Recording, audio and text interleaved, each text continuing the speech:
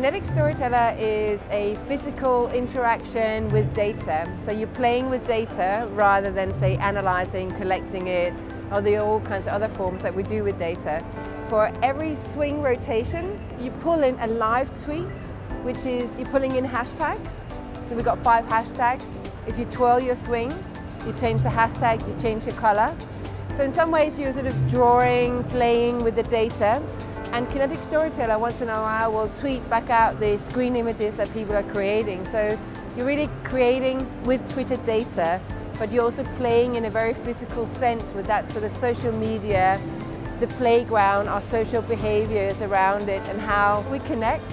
I view play as part of our social bond or part of our fabric of society. It's how we socially connect that I mentioned. But it's also fun, so that's the attraction of it, is that actually we become connected when we're having fun. We forget to be embarrassed. We forget to be self-conscious of the world around us. So I find that it's that sort of, that approach into interactive art. It's not only about play, but it's one of the outcomes, and it's one of my interests in how that kind of like manifests itself in our art and technology world.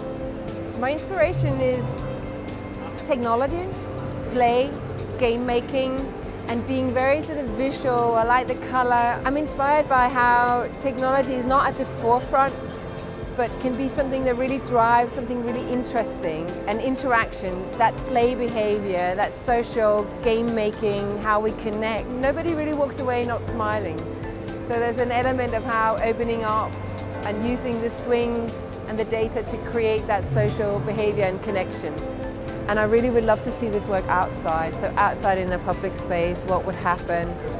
And it could also be at the playground. I've previously done an artwork which was a swing that controls your environment. And we did that research through looking at playgrounds, but this was playgrounds for children. We're trying to explore how the classic swing structure can be enhanced with new technology, so kind of reflecting the fact that we have so much digital play around us today, and children in particular, just as much as adults, clued into that game making, that connecting through that. So there's definitely a vision about how could we take Kinetic Storyteller out into a larger playground. Could it have other interfaces?